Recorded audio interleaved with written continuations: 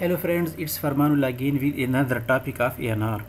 Today we will discuss ANR and how to tackle ANR with ANR Spy library. So let's get started. First, I will take a quick overview of that what is ANR. Each running app has a single main thread that runs infinitely and is specific for UI, view and widgets. It is specified by Google to interact with UI views and widgets only. When a long task stays more than 5 seconds on main thread and meanwhile user wants to press any button or trigger event, then Android system shows a message of application not responding. So here is the library and its features are to detect ANRs, convert ANR to crash. It is most important feature of this library because we are unable to figure out the line where the ANR occurs. So this feature will tell to the system that convert the ANR to a crash.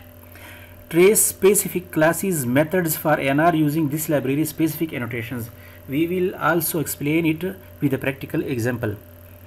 For example, if you want to trace a specific method for ANR, then it will generate and trace this method.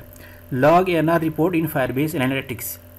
In case your app is live and you want to log ANR reports, then it will send each event with its thread name, time elapsed and function name to your Firebase Analytics. Here is the GitHub page of ANR Spy library.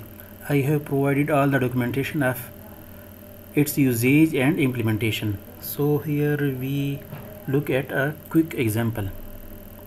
First, implement its dependency, then create an instance of ANR Spy listener like this. Next, create an instance of ANR Spy agent and implement its all methods. Here is the timeout limit, set spy listener, set throw exception. If this is true, then ANR will be converted to a crash. Enable report annotated methods.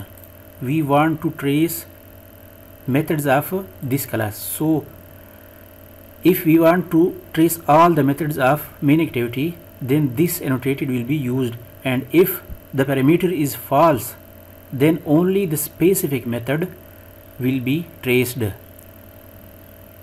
For example, if we want to trace my loop in main activity, then this annotation will be used.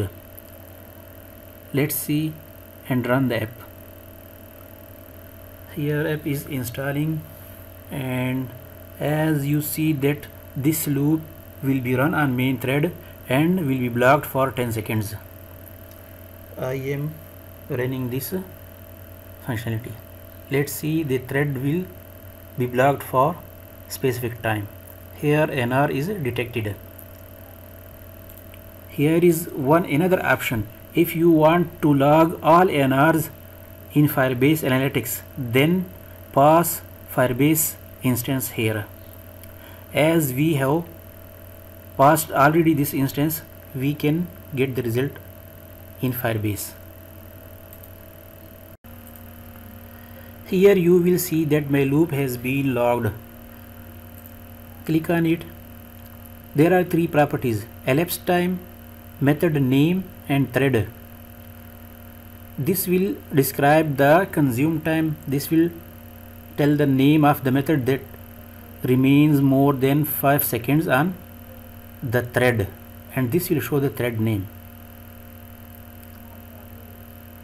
Main thread, method name and elapsed time. So thanks for watching and share this with your friends.